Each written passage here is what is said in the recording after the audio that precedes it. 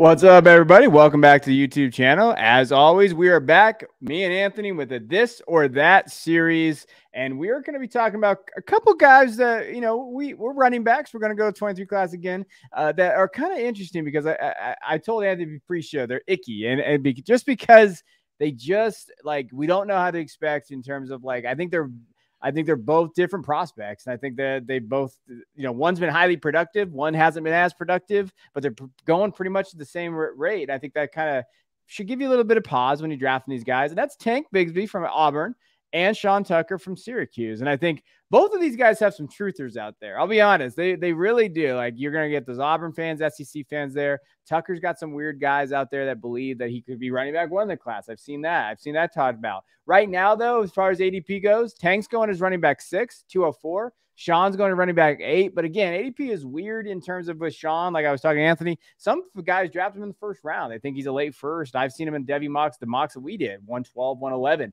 So they're really across the board here. And when you're looking at production-wise, Auburn, Tank Bigsby, he had did he not have the quietest 1,000 yards last year, Anthony? Oh, like a total afterthought. People, you would think it never even happened. Yeah. No one even they talked about him having a down year. And the only thing really they talk about is him getting that first down or going out of bounds against Alabama, which kind of lost in the game. But he had 10 touchdowns. He did have 21 receptions. Tucker, on the other hand, I mean, I don't want to say broke out, but 1,400 yards rushing, 246 attempts, 12 touchdowns, 20 receptions, 255 yards. When you look at these numbers, I mean, you kind of gravitate towards Tucker. But what do you think it is with Tucker that people kind of, I mean, we're going to get into the film. We're going to talk about it, but he has the numbers, right? 1,500 yards. What do you think? Why is he not going in the first round all the time?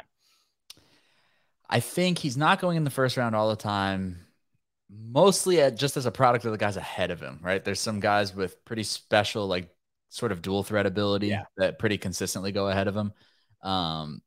Obviously, Bijan, Travion Henderson, those guys. And then some of the guys we talked about recently too, Jahmyr Gibbs and Zach Evans. So he gets dinged a little bit for that. I think that even though we saw some utilization as a pass catcher, more than I think people give him credit for. I mean, 250 yards is more in a season than some of these guys coming to the NFL. Yeah. But I do think and we'll get into it further, but I think he's got to continue to show some growth there and continue to show some growth as a pass protector for a back of his size as well. I think he's leaves a little bit wanting in both of those areas. Can I give you my my theory on Sean Tucker and why I'm concerned about him? It's kind of a weird theory. Jeff kind of talked about it, but I'm going to steal it too.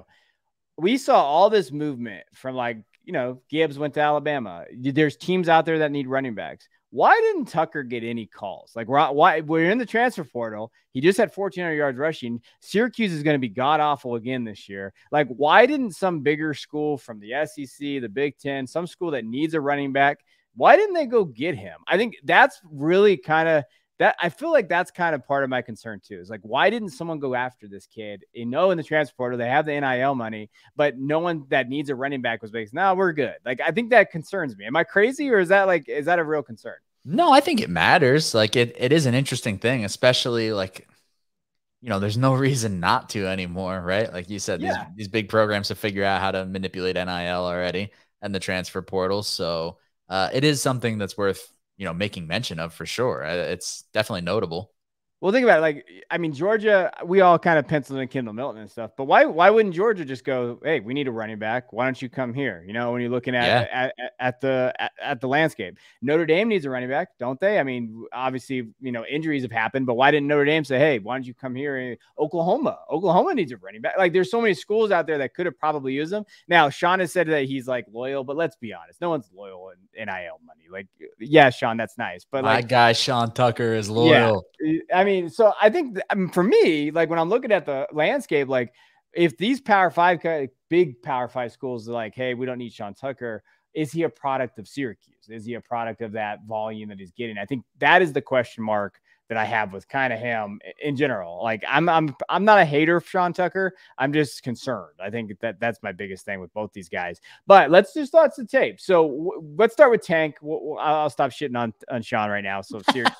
I don't really know if Syracuse has fans, but if you're out there, you're probably really mad at me. All right, let's look at Tank. What do you like about Tank? Because he kind of went down last year. I don't know if he should have. Yeah, It's like I said, kind of similar to Tucker. He is just buried by some guys ahead of him. But you're watching on tape right now. You better bring an army to tackle Tank Bigsby.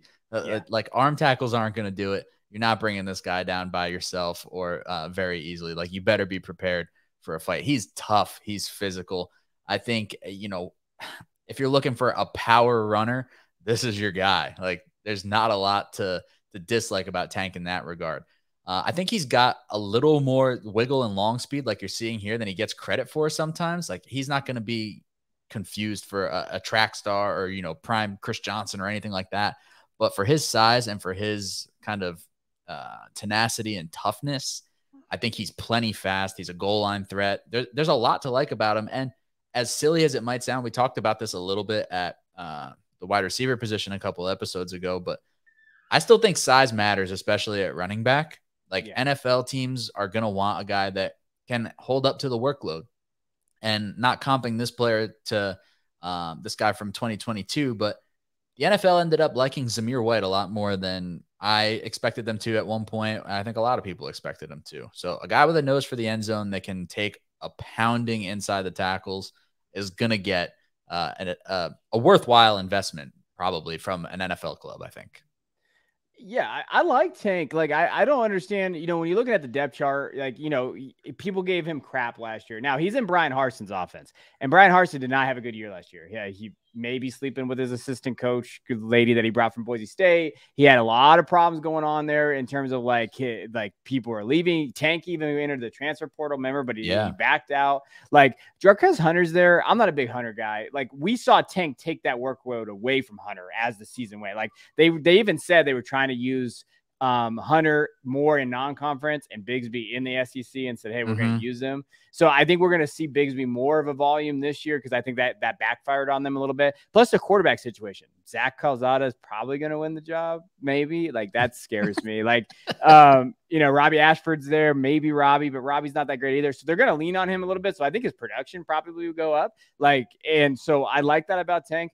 I think he's a very solid runner. Like, I don't have anything crazy about him. I think sometimes his vision can lack, but I don't know necessarily if that's an offensive line issue or not. Like, he's very solid, but the problem with me with Tank is what the hell is his draft capital going to be? Because I think you mentioned Zamir. We like Zamir. Zamir got what, 4th, 5th round? Was that where he went? I forget. I forget where exactly it was. I want to say 4th round, but I could be wrong. So it's in there, right? So Tank is what, borderline 4th, 3rd. So when we're looking at like where that borderline is, I think that's what concerns me the most in this class is like, where's his upside going to be there? He's a very solid runner, but what is he going to run? Like, where's his 40 going to be? Now, if you can get in the 4.45 area with his size, then okay, I'll start believing it. But if he's in that 4.5 range, I'm a little bit more nervous. Yeah, I think he's got a chance to maybe, with good testing and, staying healthy to sneak into, back end of round 3. Yeah. Late day 2, something like that. That scares me though. That talk scares me a little bit because you want some of the back end. They usually don't back in. Yeah.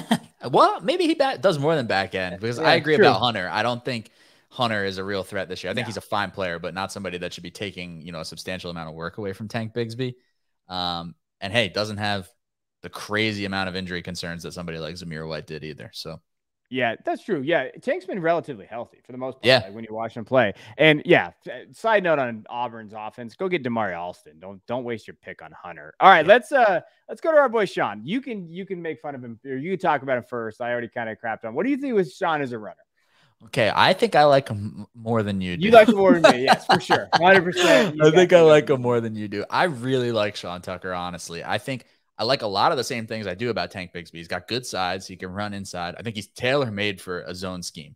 I think a team running zone concepts at the NFL level will love Sean Tucker, and he's got long speed. I love that. A big back that can still, make the house call, I think is exciting. The things like I mentioned earlier, I don't think he can't, I don't want to say he's not a good pass catcher or that he's not a good pass protector, but I feel like I need to see him get more opportunity there, like more reps, because he looks almost unsure of himself. Like as a runner, I think that his vision needs some work at times, but I think he is a confident runner. And you don't see that same like kind of confidence as a pass catcher or even as a pass protector, which is disappointing, I think, for somebody that big or with kind of prototypical size. If he's going to have 3-down ability, whether he can catch passes or not, he's going to need to be able to pass protect at a reliable level. And I know people kind of snark at it for fantasy purposes, but you can think pass protection doesn't matter for fantasy football, but if it keeps the guy off the field on 3rd down, he'll never develop into the pass catcher that you hope he might. So I do like Sean Tucker. I think he's got some stuff to work on, but I think he's going to get a monster workload again. And I think he could easily, put up another 1,500 yards on the ground. I think the only thing that I'm concerned of, and this is my biggest complaint about Sean. I like Sean. I don't want people to think I don't like Sean. I think he's fine running back. I don't know if he's a 4.55 guy or a 4.6 guy. Where do you like? I don't know what his speed is. You know what I mean? Like, I don't know if could you imagine if he runs a 4.60 at the combine? I mean, his stock's going to just completely. Yeah, it won't be great. It'll fall apart. Like 4.55. Okay. I like 4.55. I like where he's at, his size, what he has. But I mean, he's listed at 205, 209. It's not like he's an overly like 220 guy. Like, I feel like when we look at him, like, I think that's my biggest thing. What is his athletic testing going to be? I think that's my concern with him. But then with Tank, I will say I think Tucker maybe has a higher ceiling because I think Tank is what Tank is. I think Tucker is, well, if he runs a low end 4.5 or a high end 4.4, now we're talking about a guy that maybe could be a workhorse. I agree with that. I think there's 3-down potential for Sean Tucker. I think Tank Bigsby is probably the front half of a committee. Yeah. I like that. I like that call. All right, who you got? All right. I have Sean Tucker. I'll take Sean Tucker. I like Sean Tucker outright ahead of Tank Bigsby. I would take him ahead of Tank Bigsby in drafts.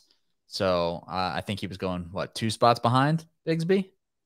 Yeah, he's going about 2 basically running backs and about 4 picks. Okay. Yeah. I'll take the discount on Sean Tucker. I like him a little bit more just for the potential of, hopefully realizing a 3-down role. All right. I'm taking Tank. We're going to disagree again on this one. I like to disagree. Yeah, me too. I'm just going to take Tank just because I have less athletic concerns with Tank. I think I know what he is. And if he can sneak into that day 2 draft capital with his upside, and I think he has more size that he can put on than Sean. And I think that it's not going to hurt his athleticism as much. So I'm going to lean there. And I do think Tank has receiving ability.